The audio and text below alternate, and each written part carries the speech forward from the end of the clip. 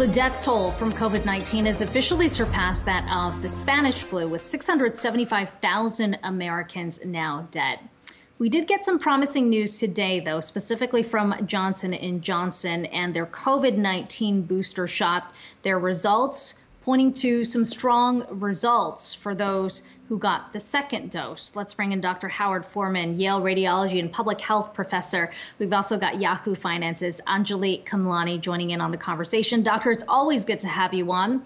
What do you make of the results out of J&J today, and how should we be thinking about it in the context of where we are in the pandemic right now?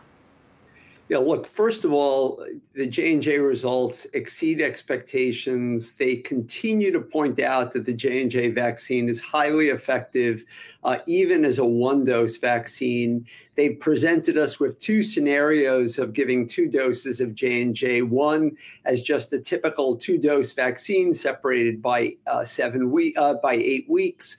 And then they also present the idea of using the second dose as being a more traditional booster at 6 months. They have outcomes data, efficacy data for the 2-month cycle, which shows it to be highly, highly effective, on par with the existing mRNA vaccines.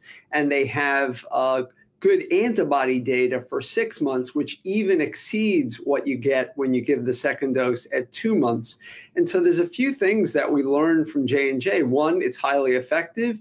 2, they report that there's no evidence in a large real-world effectiveness study of it waning immunity, which people have been very concerned about with Pfizer and Moderna. There's no evidence that it's actually waning. They find that the second dose really helps, and that the later the second dose is, presumably more antibodies, which is something really important for us. And they're pointing out that protection against severe disease is effectively 100%. These are remarkable outcomes. Even the original vaccine as a single shot exceeded the earlier expectations we all had about what a vaccine could do. It only looked more modest when you compared it to the mRNA vaccines, which had been presented a little bit earlier. Dr. Forman, I'm so glad you brought that up, because I want to talk about the difference between the two, and the idea that this debate about antibody titers and whether or not it's that or memory cell immunity, that's the key factor that we should be paying attention to here. So, what do you think about that? And does that signal that maybe we don't need a booster? So for J&J, one of the things to think about is not so much about traditional booster, but rather, have we reached an optimal level of immunity for any given vaccine, and how do we discount or account for waning immunity? In the case of J&J, it seems like you have very strong, steady immunity, but it's a little lower than what we at least learned about with the Moderna and Pfizer vaccines. Now, remember, J&J tested when Alpha variant was already out there and the beginnings of Delta variant were out there. So we've never been sure that we're comparing apples with apples in this particular case.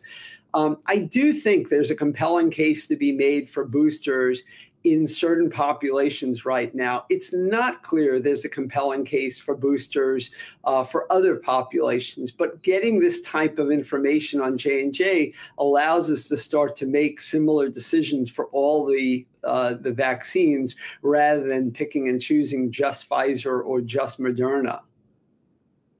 Doctor, I wonder where you stand on this debate about whether, in fact, boosters are necessary. I mean, you've heard the discussion here about whether, in fact, we should be pushing for this third shot at a time when there is low supply in other countries. How do you think we should be thinking about this, and how effective ultimately do you think these boosters can be at a time when we've seen so many breakthrough infections? Right. So we are seeing a lot of breakthrough infections, but we still know that all the existing vaccines are protecting against transmission. It's just that people have gone back to resuming normal lives.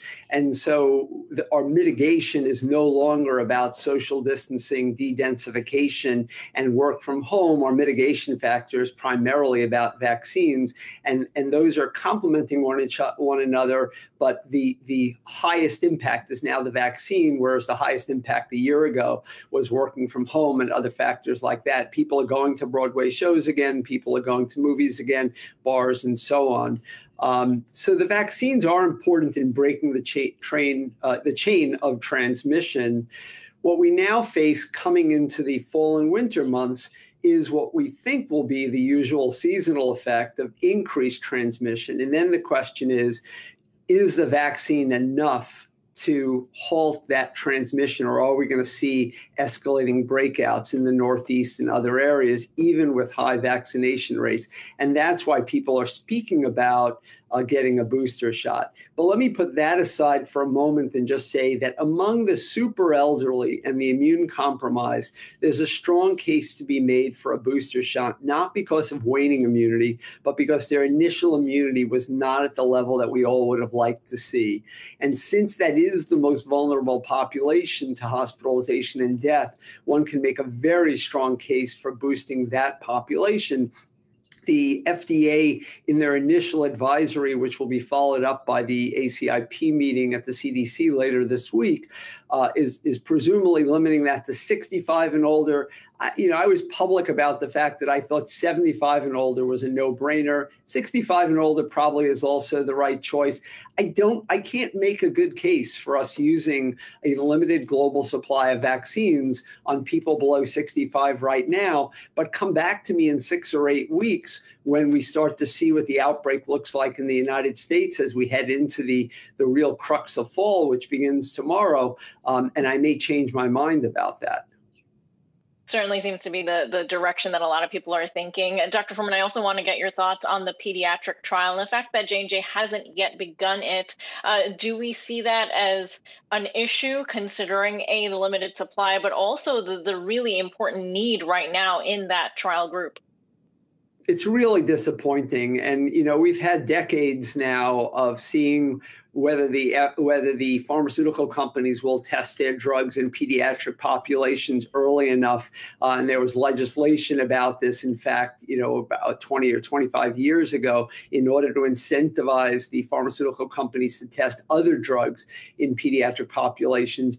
J&J has made a big bet on the fact that there is huge demand for their vaccine, and they're going after the adult population first. There's obviously a greater risk proposition for any company to expand use to the pediatric population, and they're obviously letting other players move into that space first, which I'm disappointed in because their vaccine does seem to be very safe. And it does seem to be very effective, and it would be nice to have yet one more addition to that population, at least the 12 to 18-year-old group, if not younger. Dr. Howard Forman, Yale Radiology and Public Health Professor, always good to have you on. And our thanks to Anjalee Khemlani as well for joining in on the conversation.